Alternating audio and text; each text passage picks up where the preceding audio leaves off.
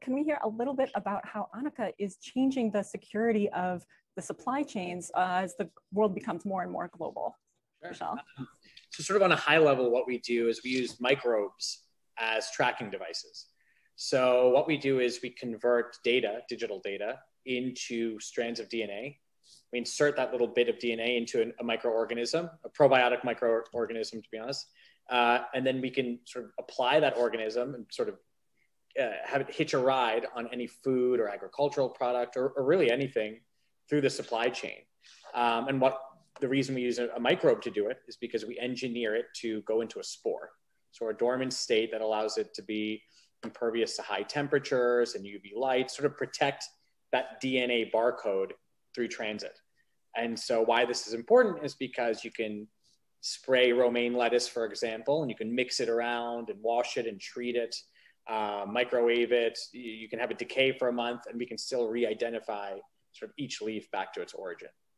And so based off the different kind of requirements in different supply chains, that microbial tag allows us to get just really granular information throughout the entire transit without having to worry about things like, cross-contamination or of tags, or rubbing off from one thing to another. So it's just an incredibly hardy package of information. And then we couple that with a quick readout device that allows you to not have to send things out of the supply chain to a lab, which is how they're done now, but just sort of verify these types of quality assurance and quality checks on the spot. So I'm guessing that using these spores makes the organism metabolically inert, so you don't have to worry about things like the low level of DNA mutation as organisms may. They're totally inactivated. So we've removed, I think, 3 or 4 genes responsible for that germination. So really what we have is just a particle in essence. It's just inactive. And you mentioned that it's a probiotic and you used lettuce as your example. So is this something that you imagine is going to be mostly used in food supply chains? I could see that being extraordinarily useful, but perhaps you can even branch out into non-edible things. Yeah, so we've worked with De Beers on diamonds. We've gotten inquiries about tagging explosives. To be honest, picture a big mining company whose explosives end up in a civil war. We've heard everything. Both organic and non-organic in terms of applications. We're just focusing this year particularly on romaine lettuce because of customer demand, but the applications are actually just really endless in terms of how you could apply this to a number of different things. In the lettuce, for example, it's actually post-harvest and it's mixed with the wash water, so it's actually not touching in the field. I see. There's one reason the EPA is not involved. And that's basically the case. A lot of it doesn't really need to be at the field, but just post-harvest or post, whatever that system is, post-mining or whatever it is. So that's usually how it's added in.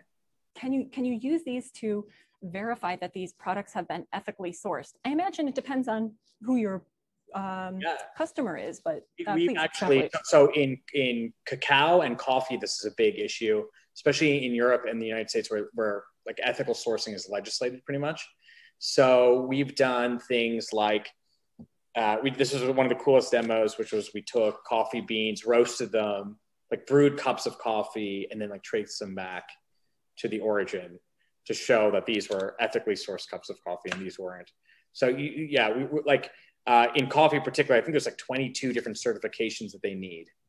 And you can embed those, so to speak, in these tags, the authenticity. When you did the coffee experiment, did you tag the beans before you roasted them? Before we roasted. Oh wow, that's amazing.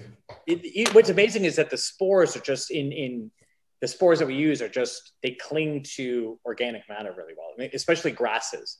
That's why they're really good in things like leafy greens.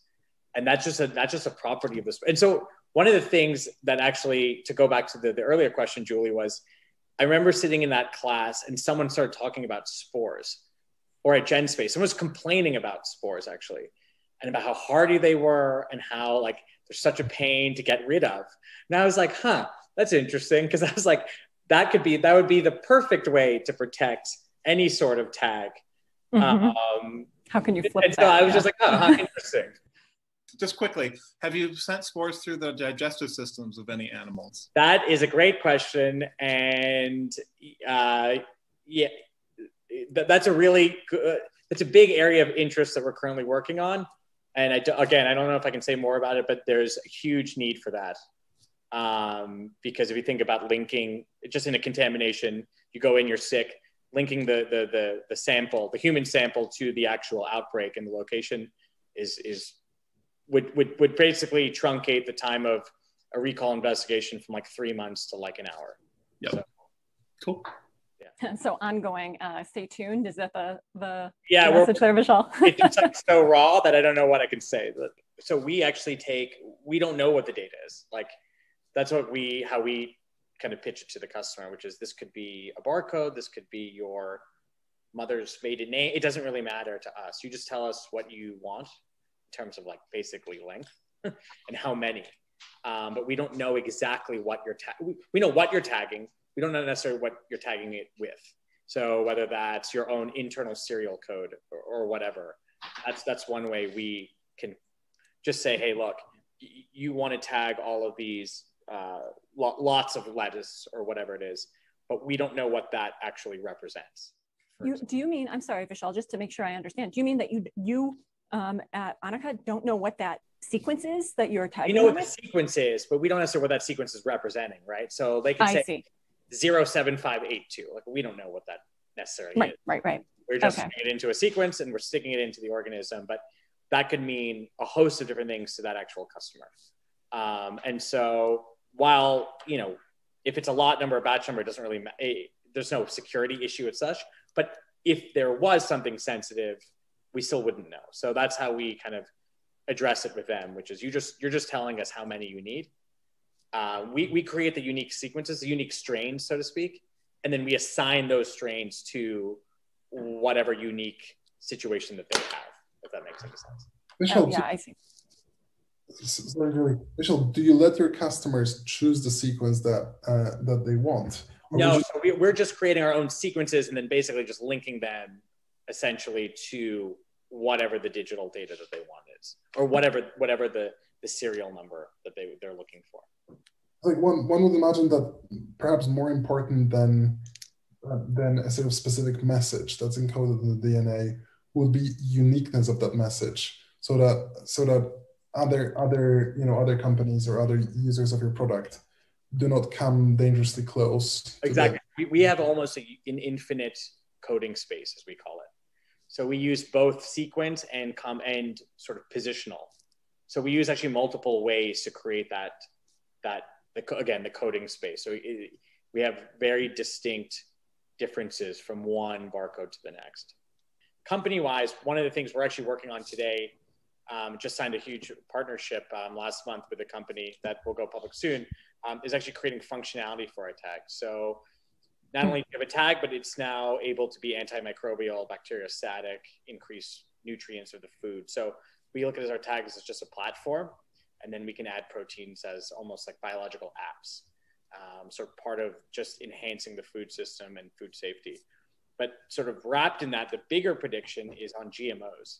So I think that the world is going to have to sort of change its stance on genetically modified organisms because of climate change. And I think it would shift it so anti-GMO sort of illogically because of things like Monsanto and sort of miscommunication around that. And now I think it's going to, and you're already seeing it with things like the Impossible Burger. Like I think consumers are now starting to put kind of ESG and environmental friendliness and climate change above just a blanket, we don't like GMOs. And I think that's going to be a major tailwind for, our whole industry in our sector and specifically our business.